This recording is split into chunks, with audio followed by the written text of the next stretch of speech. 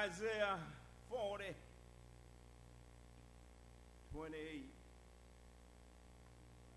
Have thou not known? Have thou not heard that the everlasting God, the Lord, the creator of the end of the earth, fainteth not, neither is weary. There is no searching of his understanding. He giveth power to the faint, and to them that have no might he increaseth strength. Even the youth shall faint and be weary, and the young men shall utterly fall. But they that wait upon the Lord shall renew their strength. They shall mount up with wings as eagles. They shall run and not be weary, and they shall walk and not faint. I'm going to talk today for a little bit from the scripture. Give me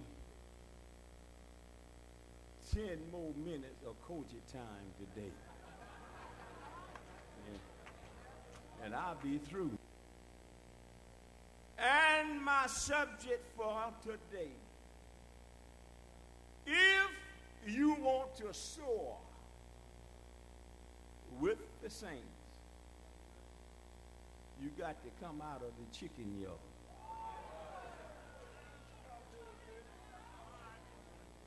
Or if you want to put it, if you want to soar with the eagles, you got to come out of the chicken yard. Look at the persons next to you and ask them this question: are you a chicken or an eagle? If you are an eagle and want to soar with the saints, you have got to come out of the chicken yard. And I want to talk a little bit about a chicken.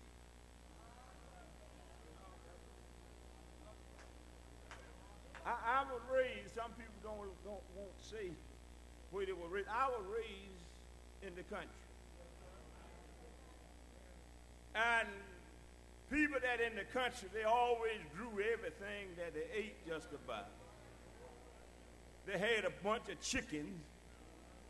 They didn't have to buy no eggs. They had cows. They didn't have to buy milk and butter.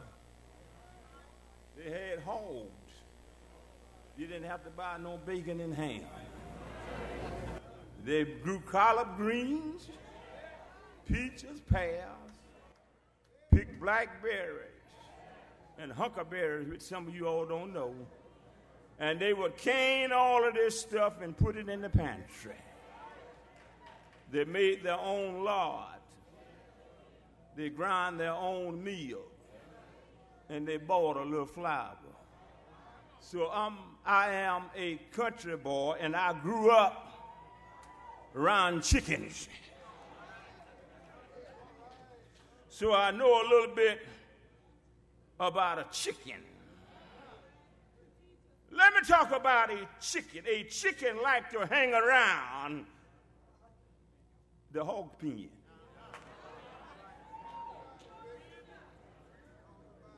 And that chicken is always scratching in mess.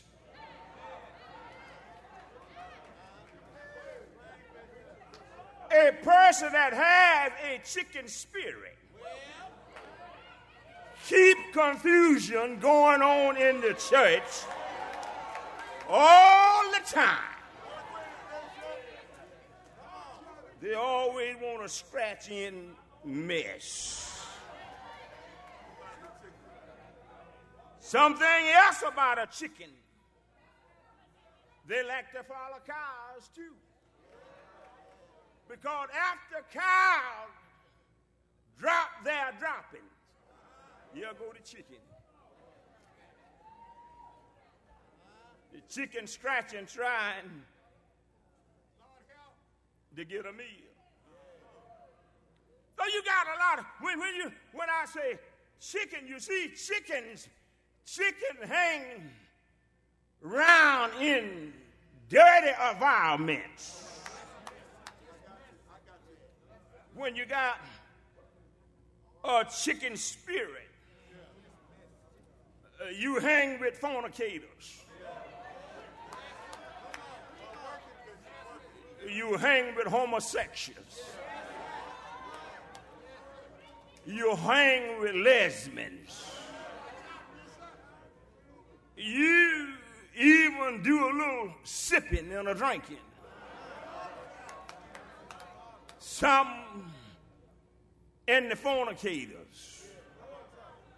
And I know y'all want to say, somebody told me one time, said, man, I told them, Brother Charlie, Elder Charlie was there, they were talking about, we going to teach you this, and we going to teach you that, and we going to teach you homiletics, and we going to teach you business, and we going to teach you all of that. I said, when are we going to hear something about salvation?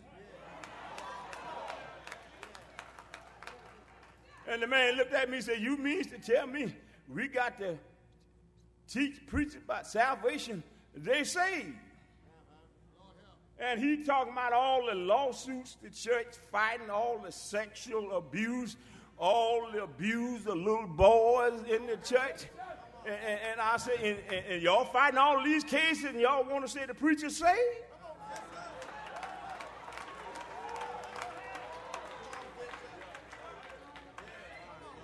Now, all the preachers not in that category. But when you fighting lawsuits about preachers done mess with some young boy, some lady done mess with a child or whatnot, now you can't tell me, they say, you can't tell me that. You can't tell, I don't care how gifted they are. You can't tell me they're saved when they're dipping and dabbing in the chicken yard. Integrated. You see, the Bible says we are bought with a price, and therefore we are no more our own. And for that reason, we need to glorify God in our body, in our spirit, which is His. And you see, chickens sometimes be bought, but they want to work under the same regime. When somebody buy a business, sometimes they bring in new policies and different policies, and they don't work under the same policy as the old company, because sometimes the old company is using old, outdated policy, and that's the reason they go out of business. So we will come in. Now, y'all read that scripture. It say you're bought with a price, and then it goes on to tell you what you need to do. But you see, after Christ sometime save us, we don't want to work under the new management.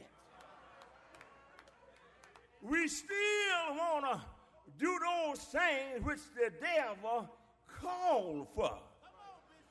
And anytime anybody buy a business, they have a right to put in their own policies. So when Jesus bought us back from under the bondage of the devil, He didn't let us stay there. He transformed us from under the power of the enemy into the light of His Son.